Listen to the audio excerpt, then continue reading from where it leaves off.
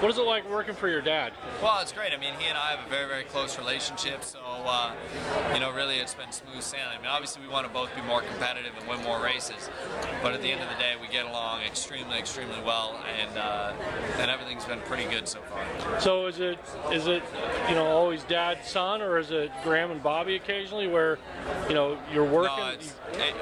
No, we always have to keep dad and son in mind, because that's the most important thing before racing and everything else. Is father-son relationship is crucial.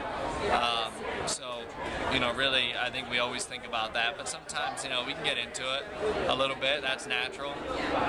But our relationship is very close. And before we did this, we both agreed that we had to keep that in mind and never question that or lose that. So, when you're arguing, I assume you're arguing about work and.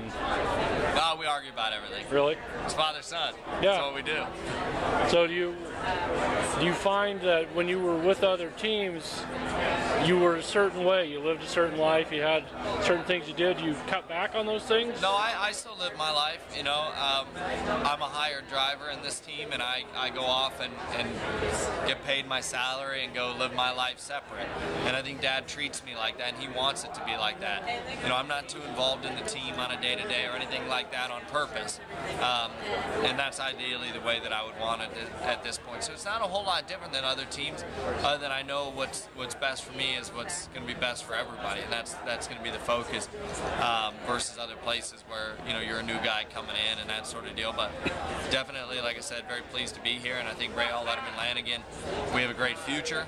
National Guard certainly helps us considerably, but it's great to be here with him. And so do you hang out with him after work, or? Oh yeah, we always go and barbecue or go to dinner, whatever. I mean, like I said, we have a very close relationship, and we'll never second guess that. Cool.